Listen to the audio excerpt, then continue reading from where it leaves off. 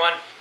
Welcome back to another video. I know it has been a long time since I've done any kind of video like this. My life's been very busy. I basically went back to school for 8 weeks to get some extra training to try and get a better job and improve my standard of living. But today I thought I'd make a quick little video that has to do with these modules right here. One of them is very well established and has been around for a very long time. One of them came out at the tail end of 2020, right around the time the Nationals took place. And one of them is very new to the market that you can custom build yourself if you know how, or you can buy it from pre-assembled from Happy Models. So what are all of these things?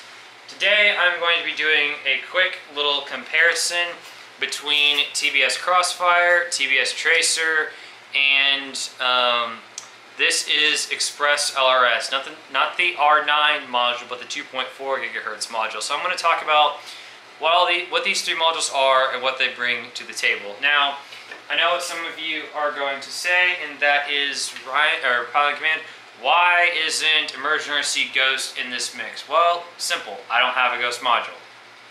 That's all there is to it. Couldn't get my hands on one for this video. So anyway, let's get started. Let's start with Crossfire. So Crossfire, this is a 900 megahertz control link that was basically made, as far as I know, specifically for first-person view drones. First-person view drones have a lot of they're made of carbon fiber. Carbon fiber is a conductive material. Radio frequencies don't travel well through conductive materials. So TBS, many years ago back, I think like 2014, 2015, they developed Tbs Crossfire to be like the best control link for drones. And with this thing being 900 megahertz, that means that you can fly extremely long distances, even on this thing's 250 milliwatt max power output, and still have good control over your drone. Like in certain scenarios, unless you're like flying through a bunch of buildings, you can outfly your video using this control link. So, and for a while, this had the lowest possible latency on a mini quad, because whereas before everybody was using FrSky control link for 2.4, FrSky 2.4, I think has like a 50 hertz refresh rate. This Crossfire at its best has 150 hertz refresh rate, and that's kind of going to be the theme of this video, is this term like hertz and refresh rate. Well, what does that mean? Basically, as far as this industry is concerned in layman's terms, basically the higher that refresh rate, so like 150 hertz, that means that this Crossfire signal is sending out a signal to your drone 150 times a second. The more signals that are being sent out, the more precise you can be with your drone, and you can make better precise movements on the sticks, and overall it's a lower latency link. So Crossfire maxes out at 250 hertz, and then Immersion RC Ghost comes out saying it's a 2.4 LoRa link, so you can turn down the latency down to like 50 hertz or even lower than that, and get really long range at 2.4 gigahertz, or you can crank it up to their pure race mode and get they've got a receiver that I don't know the max output refresh rate on Ghost, but I think they can hit 500. I mean, I know they have a receiver that's 500 hertz refresh rate ready, but I'm not sure if that's been implemented yet. So TBS responded by making this. This is Tbs Tracer, and this was made to basically compete with Immersion RC Ghost. So this is a 2.4 gigahertz control link, not a 900 megahertz control link. So this guy has a 250 hertz refresh rate, and it is locked at 250 hertz. You cannot turn it down, you cannot turn it up. This module is locked at 250 hertz. And this TBS, what kind of their goal of this was to have it compete with Ghost, but still be able to fly long range at lower latency. I haven't done a whole lot of long range testing, but I did do a comparison video, I'll link it down below, between Crossfire and Tracer just on a race course, and and Tracer was faster than Crossfire because I had more control over the drone. Now, so just to reiterate, Crossfire, really good long range, but only has a 150 hertz max refresh rate. Tbs Tracer, pretty good range for a 2.4 link, further than something like FR Sky's 2.4 control link, but it has a higher refresh rate, so a lower latency. So, what does ExpressLRS bring to the table? They bring 500 hertz refresh rate to the table. Yeah, this has double the refresh rate of this, and Tracer already felt really good. So I know what some of you are saying, dude. It's 250 hertz refresh rate. Now you're going up to 500. It's like, can you even feel a difference? Can you even feel 500 hertz refresh rate? I just switched over to Tracer. You know, am I really gonna feel a difference switching from this to this? And the answer is yes. Yes, you will. So,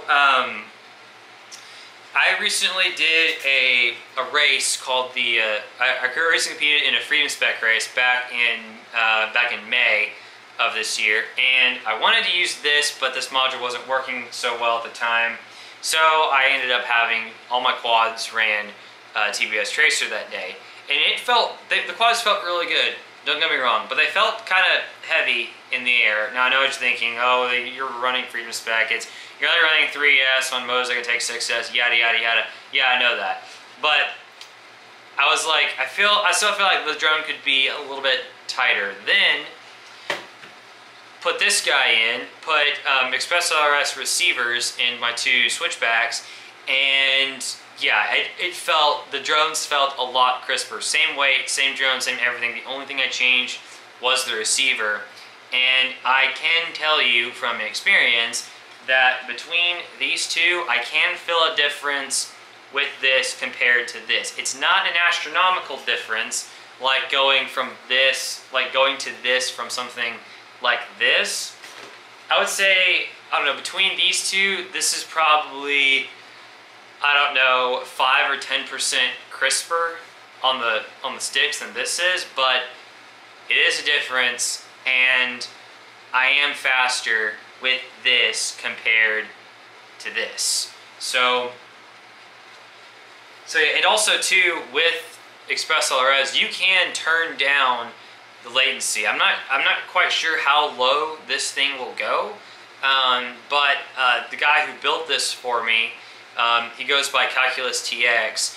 He's flown out like several kilometers and has never lost his drone. He's never fail-safed at all using this module. Now I can't do 4 or 5 kilometers at 500 hertz, but I think it can do like 2 or 3 kilometers at 250 hertz or something. You can drop it even lower, kind of like a Merge North Sea Ghost. So to have access to this, you can build it yourself, or Happy Model sells a couple of different variations of this. I think they sell a 900 module and a 2.4 module, and they just released a Whoop board that has an ExpressLRS 2.4 GHz receiver built into it. I've ordered one from Pyro. It will be in. As soon as I get it in and build that drone up, I will make a video about it. But anyway, I know I've been talking here for about 9 minutes, so let's wrap up this video on who are these modules for, why would you pick any of them? So let's start with Crossfire, because this is the easiest one of the bunch.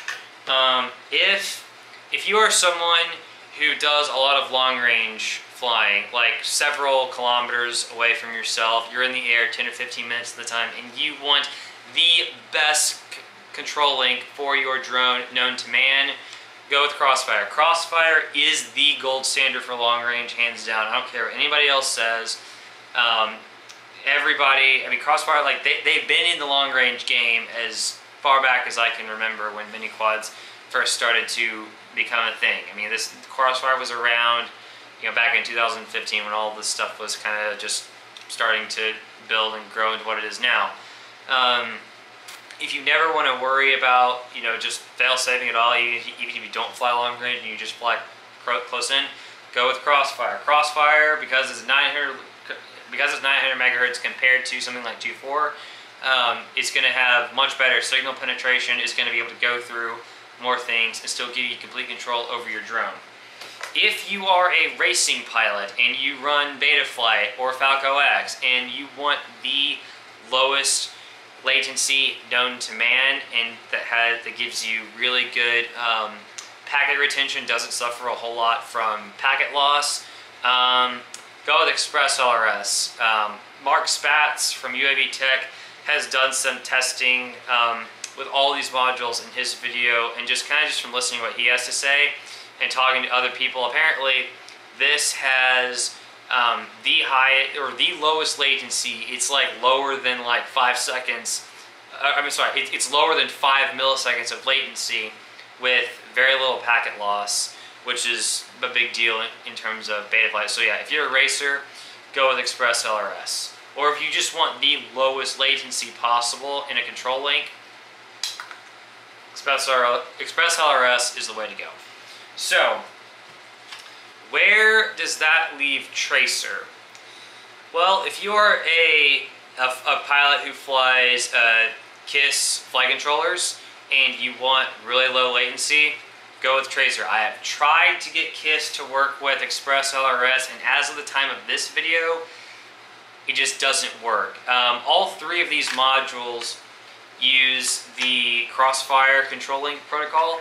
So I think basically the developers of this tried to reverse engineer Crossfire to get it to work, and I've tried to get it to work with KISS. Me and the guy who, me and Calculus TX, who built this, we went back and forth and we just couldn't get it to work. So right now all my KISS stuff is running Tracer, which, I mean, it works, it's fine, but it's not quite as crisp as this is. Like if I had to pick between ExpressLRS or Tracer, I would run ExpressLRS every time. The only downside, I would say, actually, we'll go back to this guy, to running this, is actually updating your firmware. You can do firmware updates, but it's kind of weird. So it's like, to update firmware on this and the receivers, you actually have to, this has a Wi-Fi module in it, so you have to hook this up to your computer via Wi-Fi, and they have a configurator to go through this, but it's kind of clunky right now because this is like the newest module that's on the market right now, and it's like and all the firmwares are in release candidate. All of this stuff is beta testing and stuff right now, so it's not quite as refined as this is. Like this, you update the firmware in this guy the same way as you do Tbs Crossfire. Works exactly the same. Like actually, to put it simply, when I first switched to Tracer, all my stuff was running Crossfire. I literally wired up a Tracer receiver to a drone, took the Crossfire module out, put this guy in, and boom. It worked. It worked right out of the box. This guy has had some problems, like for example, they used to run this at 250 milliwatts, and that like did something to the transmitter. It made it not work anymore. It stopped talking to my Radio Master TX16X Max, and just, yeah, it kind of died. So now I only run this at 100 milliwatts. This isn't the old one I had. This is a completely new one that Calculus TX built for me. So yeah, I'm only running this at 100 milliwatts, but that's all the range I need because I'm primarily doing this for racing and not super long range. This thing, I've run it on TBS's ludicrous power output, which I think is like 1 watt. I'm not quite sure how powerful it is, but I've yet to have it melt or explode on me right now. So I guess if you want something that's really refined and you're okay with sacrificing like a little bit of performance just to make living with the thing a bit easier, then I would say TBS Tracer is for you. If you want the fastest control link known to man at this point right now, and you're okay with dealing with kind of some of the bugs and kind of the nature of like updating the firmware and getting this thing to work, to go with ExpressLRS. I know for me personally, all of my racing rigs are running this. Both my switchbacks and both of my spec-built tiny trainers are running ExpressLRS. So that's gonna do it for this video. Thank you all very much for watching. I hope y'all found this information helpful in some way, and I'll see y'all in the next video. Have a nice day.